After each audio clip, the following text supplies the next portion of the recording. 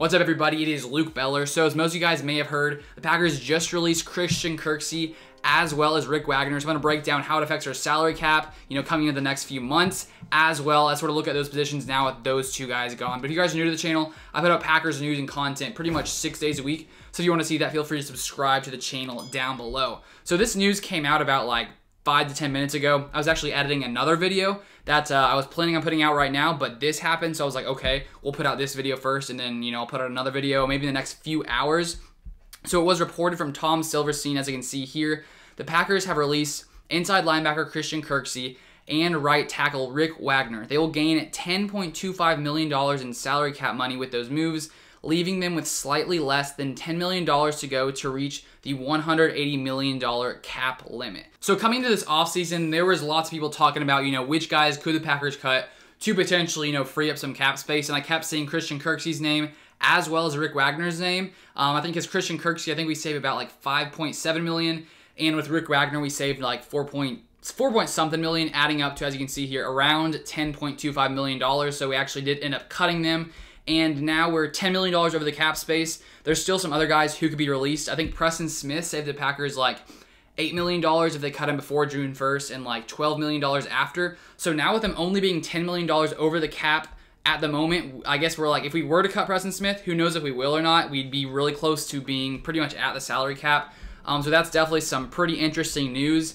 And now taking a look at those positions with Christian Kirksey being gone, I mean, we brought him in because he had some experience with Mike Pettin. We thought maybe, he could do well on this Packers offense, and he honestly just didn't do great in the 2020 season. Chris Barnes comes in, starts playing more than him. Kamal Martin also starts playing, and so it makes sense that they would decide to cut Christian Kirksey just because he didn't really perform very well in the 2020 season, and, now we can save money. You don't want to keep a guy on your team who isn't performing well and is taking up a good amount of your salary cap. So now I'm guessing we'll, be stuck with Chris Barnes as well as Kamal Martin. Maybe the Packers make a move in the draft, but maybe they see those two guys as, the future at the position, because I'm guessing they'll continue to progress and get better in the upcoming seasons. How good will they get? Honestly, I'm not sure. Hopefully they take a step forward. You'd assume, that they would take a step forward coming into their second year. But maybe the Packers think they need to bring in another inside linebacker. That could definitely happen. You can't really count out anything at this time.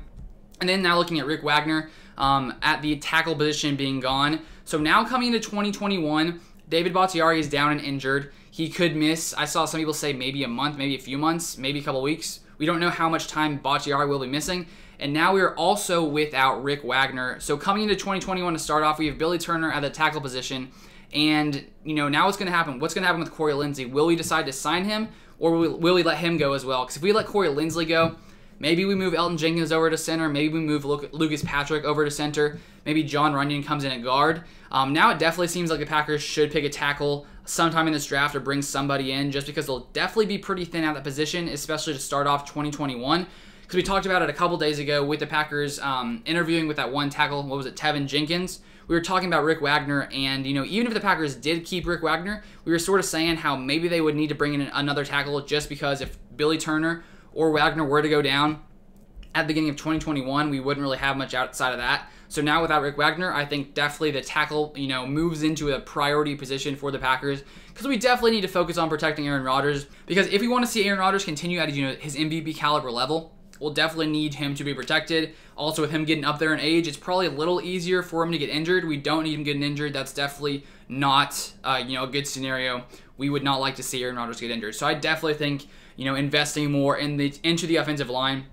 And honestly, now I think the Packers will, just because, it'll be tough for them not to bring in someone else, at the tackle position. But now the question is, what other moves will the Packers make in the coming weeks? There's so many different things that could happen. We still don't know with our free agents like Corey Linsley, Aaron Jones, Jamal Williams, what's going to happen with free agency. Honestly, there's going to be so many different things going on in the next few months with the draft coming up, with the new year starting, with, all these free agents. It's going to be a wild time, and I'll continue to break down things that happen here on this channel, releases, trades, pickups, everything that's going down. But if you guys enjoyed today's video, feel free to drop a like on the video. It just really helps push the video out to more people. And if you want to see some more Packers content, feel free to subscribe down below to the channel. Thank you guys so much for watching as always. Hope you guys have a great rest of your weekend, and I'll see you guys on the next one.